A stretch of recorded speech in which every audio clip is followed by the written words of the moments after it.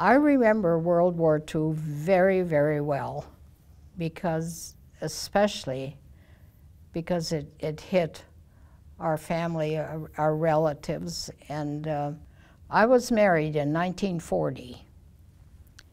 And I remember exactly where I was when we heard on the radio, that was before TV, we heard on the radio that World War I had started, and that was a shocker. I just couldn't believe that we were going to be fighting again.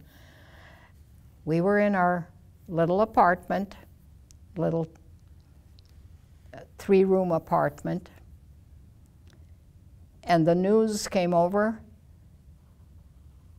and my husband and I just stood there speechless, just couldn't believe that we would be facing another war.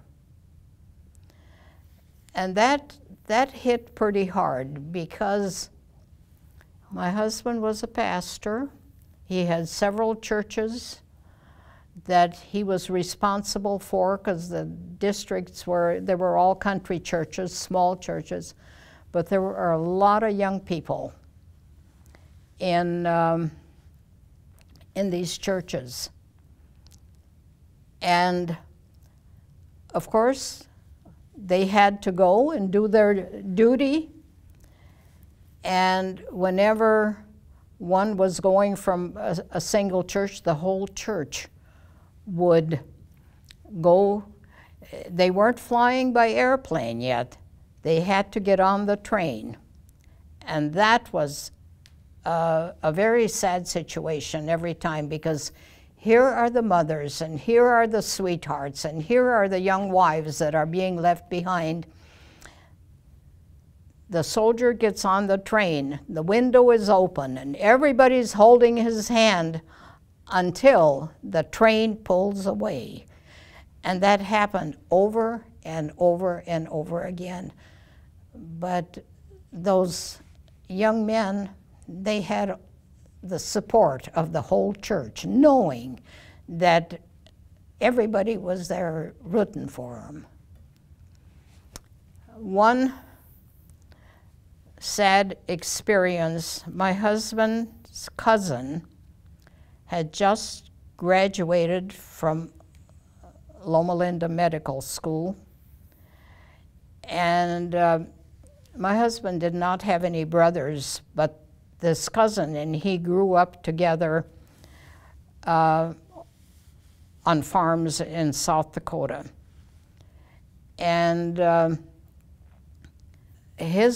my husband's uncle, Emil, was a minister, and this Uncle Emil was this cousin's father. This cousin's name was Aaron. And from the time my husband was still a little boy, he wanted to be a preacher like his Uncle Emil. So that was kind of like a role model there, you know, for them growing up. And so this is what he had never had any other idea that he wanted to do this or that or another thing. He was going to be like Uncle Emil, because Uncle Emil was pretty important to that whole family. They visited, and Aunt Helen had very nice stories that she told the children, and you know, it was very nice. Well, anyway, their son, Aaron, just finished medical school, and of course he was in the Army, drafted and sent to the South Pacific. And it wasn't too long, and we heard that he had flown in an airplane to go pick up a whole group of wounded soldiers. And while the plane was stopped there, and they were bringing them in ambulances and on stretchers and all that, you know, to take them somewhere where they could give them help, a bomb exploded and killed him right there.